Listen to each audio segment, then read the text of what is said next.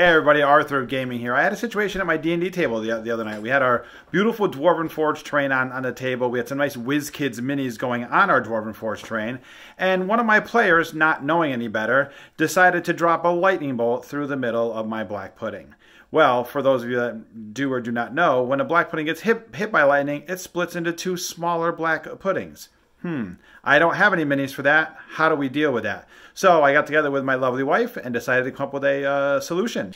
Okay, so here we have our dungeon, our nice Dwarven Forge 3D terrain laid out here. And we have our wizard here. This is actually a druid mini, but I thought I'd use that for a minute just because I like the way it looks. And you got your black pudding. This is kind of the scenario that happened for us the other night at the gaming table. And the wizard threw a lightning bolt through the middle of the black pudding. So according to the stats, it should break into two puddings that are of a smaller size. So I have one large black pudding mini. So even if I had another black pudding mini, that's not a smaller size. So I had to have two large black puddings, and it's not exactly what I was looking for.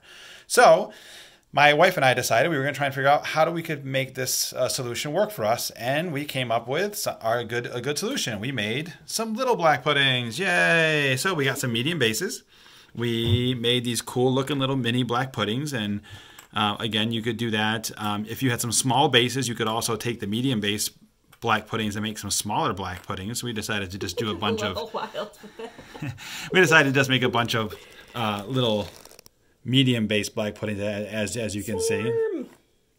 I think they look pretty good. I think they come out well. Some of them I think are kind of germ-like looking, which I thought was kind of interesting too. But so now here to kind of explain how we did it, because my wife is the genius and she's the one that really did it. I just kind of painted afterwards. Here is my wife, Julie. Hi, I'm Julie. So Art had some empty bases, which we went ahead and took a hot glue gun. Waited for that. I left it on a cool setting. Mine has a hot setting and a high setting and a low setting. I left it on the low setting. Otherwise, it just kind of puddled out too quickly. So what I did is I put a generously sized glob of hot glue on the base. I left it sitting upright until it spread out a little bit, and then I flipped it upside down so that it wouldn't get too close to the edges because I want to build it upward. So I kind of, until it was fairly cool, was just moving it around to get it the shape that I want, which is basically kind of a mounded, almost like one of those little like glass things. Yeah, so if you can really little mounded things here. See how the base of that has like a kind of a base there. So I kind of made a base. For a couple of them, after that was dry, I have to wait for that to cool. After that was cool, either I did a second base or a second, almost like making a snowman. So like I did a second portion of snowman. For some of them, I let that cool. I would again hold it upside down or right side up depending on how I wanted it to appear on top of the second section. So if it started to get too low and spread out too much, I'd flip it upside down and it would kind of pull back the other direction. If it was leading one direction, you tip it back the other way, blow on it, cool it down faster so that you can kind of get the shape that you want out of it. For another set of them, what I did was on that second one, once it was I kind of held it upside down pretty much the whole time, and it kind of elongated this direction. And then once it was mostly cool, I flipped it back.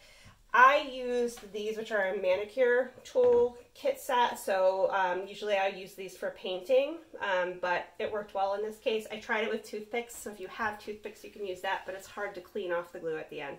This was much easier. And what I did was I dabbed into my chunk of hot glue, so it was upside down, it kind of got into a lump shape, and then when I flipped it over, I would dip into it and pull out.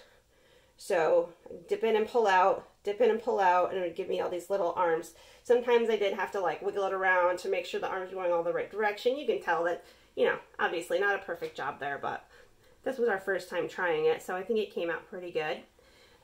First, another set of them, what I did was I did kind of, you can see, so I have my first level of snowman, my second level of snowman, and then I let that cool up there, and then I did an extra glop on top, and then I did pull all my kind of tentacles out of that piece. once that was cool and dry, we went ahead and painted it with just some straight up easy cheap acrylic paint.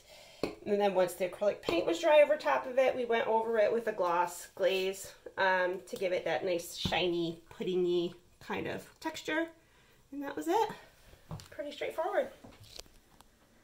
All right, folks, there you go. So that was our quick little tutorial on how we did it. I'm sure there are many ways to do it, but this one worked really well for us.